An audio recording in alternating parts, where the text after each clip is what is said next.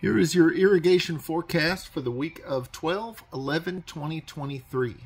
A&M's telling us that there is no need to water turf grass.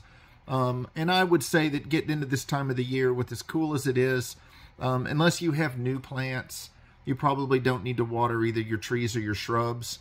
The only time I would become concerned about that over the next couple of months is if we're in danger of a significant freeze. Making sure that there's adequate soil moisture is one of the best ways to prevent damage to your plants. I don't see any of that coming for the next week, and we've got some chances of rain later in the week. So I would turn your systems off. If you do have to run it, again, I would say please make sure that your rain freeze sensor is working. And if you have any questions about that, give us a call. My techs are experts in that subject matter, and we'll be happy to help you get that working properly.